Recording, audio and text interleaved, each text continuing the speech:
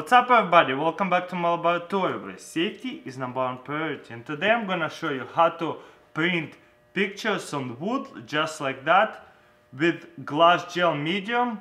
Really simple. Let's check this out. So we're gonna need a piece of wood, and I printed out a picture of myself. Yeah, I had hair back in the day with the shotgun and ammo belt. Pretty cool. So what I'm gonna do is just pour it on a wood, this glass gel. So what I'm gonna be using, glass gel medium, and then I wanna grab one of this and spread it around.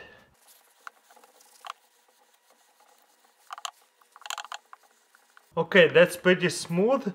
Now I'm gonna grab the picture and put this upside down right on that gel, and pretty much what I'm gonna do, glue it down to the wood.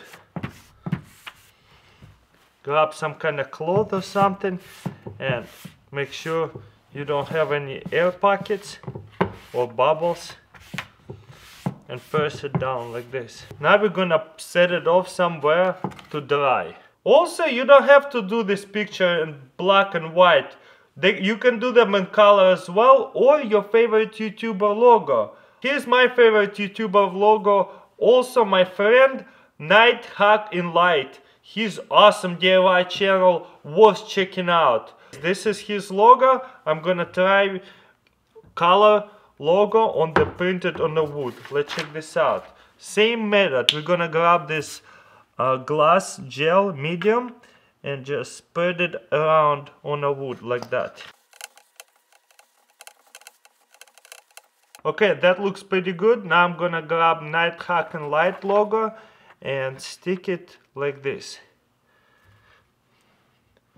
You don't want it to move too much because it will mess up. So hold it in one place, and now you want to get rid of any air bubbles. And now let's set it dry for like 6 hours. Okay, now I got wet sponge, and I'm just gonna start taking the layer of paper off. And guess what? The paper will come off, and as you can see, just wood there, but the ink from the paper that we print out will stay there, which is really amazing.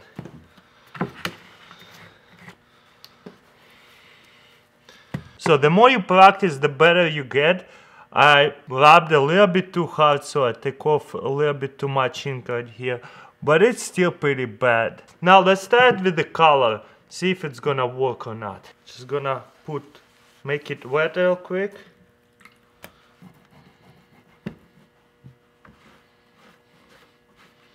Yeah, my printer is kinda cheap, so the ink comes off really easily.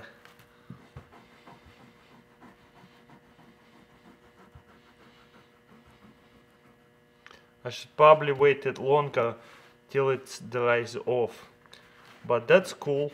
Okay, now I'm gonna grab stainer and put stainer on it so it will stay shiny and the picture will not get ruined. So just like that.